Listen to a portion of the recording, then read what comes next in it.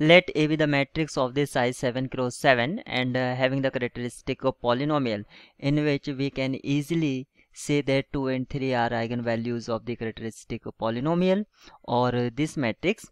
So algebraic multiplicity of eigenvalue 2 is 4 and algebraic multiplicity of eigenvalue 3 is 3. Now we have minimal polynomial also.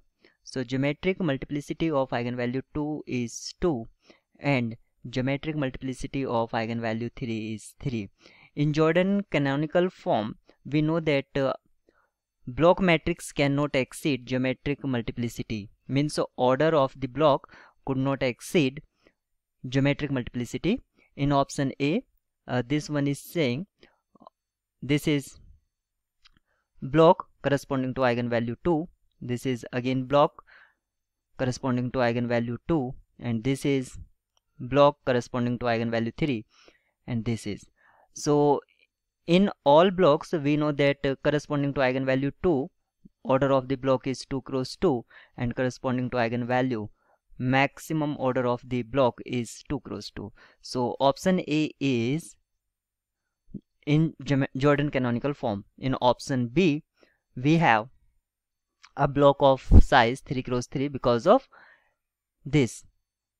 You can observe patterns to identify block, correct size block, and corresponding to eigenvalue 2, we have the maximum block size of 2 cross 2. So this is not Jordan canonical form. In option C, we have a block corresponding to eigenvalue 2.